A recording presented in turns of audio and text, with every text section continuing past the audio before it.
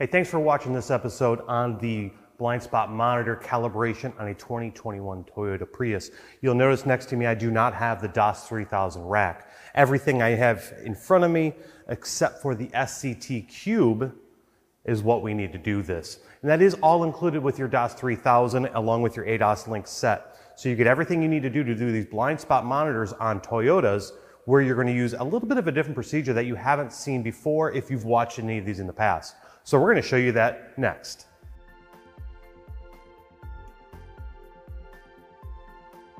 This 2021 Prius had a brand new fascia installed. There was no damage found to any of the blind spot monitors. However, just like we've talked in the past, again, anytime these are removed, the fascia, Toyota says, hey, we've got to go ahead and make sure that the calibration on our blind spot monitors is in specification and everything's working before we return it to the customer. So we do have two on this vehicle. We have a master on the driver's side, and on the passenger is what's called the slave side. We're going to show you the driver's side today. If you can do the driver's side, you can apply those same measurements and the same techniques we're going to do today to the passenger side. Relatively simple procedure, but we're going to show you how it's done. Remember, ADAS calibrations are extremely important. These are going to be the lifeblood of a lot of shops in the near future. As more and more cars are becoming advanced, equipped with these advanced driver safety systems, this is going to be something you're going to want to do and get your shop and your technicians involved in. First thing we're going to do is go ahead and hook up to our DLC, which I've done, and we're going to go into diagnostics. I've selected Auto ID. We read the VIN on this car. And please cycle the ignition. We'll go into ADAS calibration. And of course, we're going to select blind spot monitoring on this vehicle. Okay, so we've got blind spot master and we've got blind spot slave. Like I said, your master is on your left side and the slave is on the passenger side. We're going to walk through the adjustment on the master. And again, if you can do the master, you'll have no problem doing the slave side as well. So right now we've come up to our main screen. It's gone through its checking to see what tests are available. This is available. And we got the things that are needed for this one.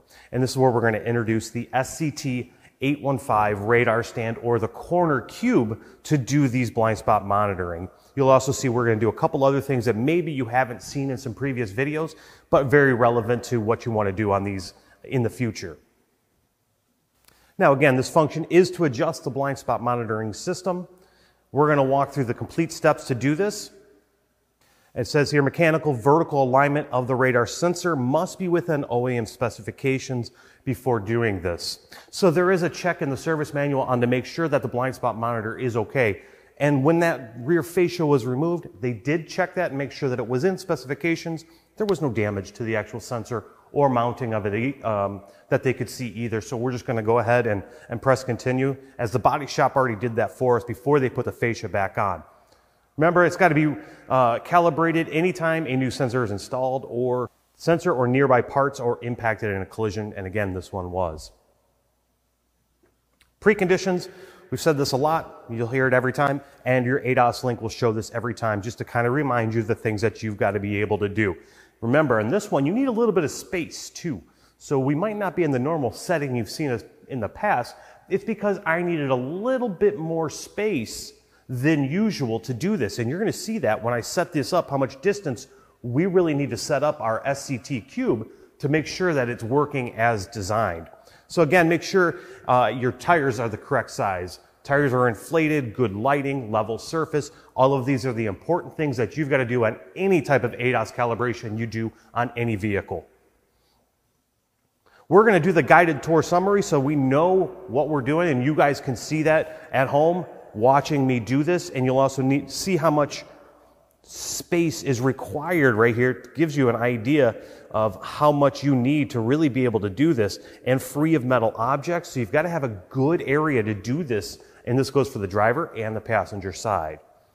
So what we're going to do now is set up the actual dimensions that we need for this. The radar stand measurement setup, your X, Y, and W that are what we're going to do, go ahead and measure right now. But the first thing I've got to do is get a center line in the vehicle. So the center line in the vehicle, what we're going to use is our plumb bob, and we're going to mark using the Toyota emblems is what you're going to use, front and back of the car, directly in the center of the emblem. is where you're going to put your mark on the floor. And then we'll run a line or a tape, or in this case, I have a chalk line that I can run from front to back to make sure that I have it before I end up setting up my next measurement of 614. So I'm going to get my measure, or my center line real quick.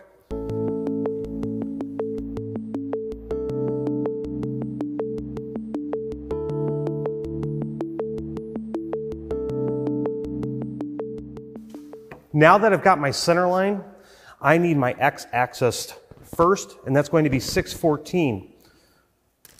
I already took the courtesy of running my chalk line down here a little while ago to get my center line and to save a few steps along the way. And I marked it at 614 using my chalk line that was here. So I had a chalk line that came back, and I marked it at 614 right here. That's my first measurement that we need. From there, I need to go over from here to W. I need to go 3627. And again, saving a little bit of time. 3679 is my W one, so I'm going to go from that same point where my rear emblem and my plumb bob met, and I'm going to go over 3679. That is going to be my final location of where I'm going to set up my corner cube.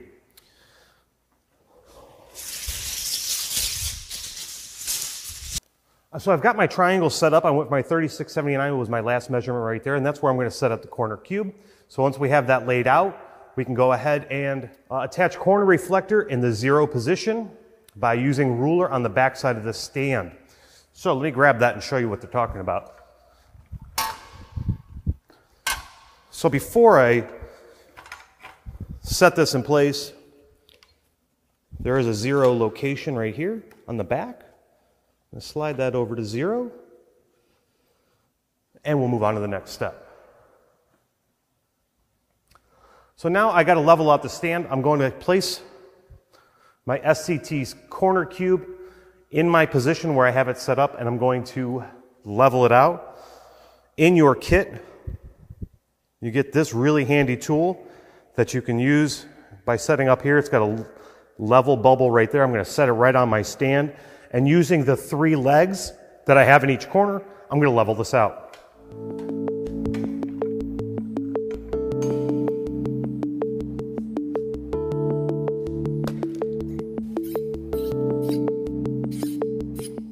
So my stand is leveled. I'm sitting at 0 on my ruler right now. I still got to get the height on this, and I think that's what's going to be next on our screen. So let's go ahead on over to and see what the ADASLink has to say as do next. So now we're going to get our height, we're going to use our stand, and we're also going to use our distance laser in the vertical position, and I'm going to get to 505 millimeters from the floor. This comes with each one of your ADASLink or DAS 3000 kits. Super handy tool to use. We're going to drop it right in here. The laser is going to point to the floor, and I'm going to get to 505. So right now I'm showing 903. I'm going to go ahead and move this down until I get that 505 and lock this into place. Once I get this down there, I can go ahead and remove my distance laser and the actual laser holder as well. And that'll just leave us with the triangle reflective cube or triangle left on the stand.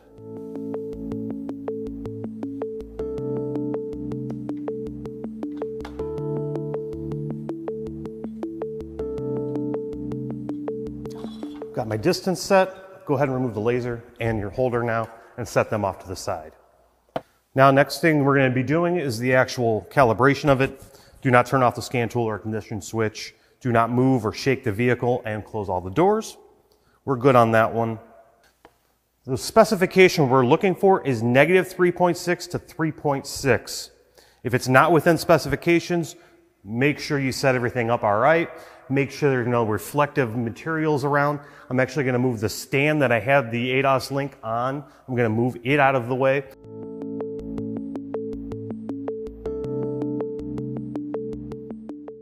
I like where everything's set. I have no metal objects around me. I am out of the way enough right now that I can go ahead and press continue. It's gone through its calibration right now. 0.0 is what we're showing on our screen for successful calibration.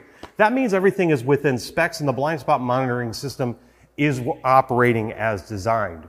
What we would do next, we would want to repeat the procedure for the passenger side or that slave side of the blind spot monitoring. Right now, this is successfully completed. I want to go ahead and do the passenger side. And then, of course, with any calibrations that you do on any of these vehicles, you always want to make sure you test drive it and make sure that it's operating as designed before you return it to the customer. And of course, you can include that customer report that will be included after you successfully complete this that says that the calibration was done successfully, gives them the peace of mind that it was done right as well. As of right now, we're good to go.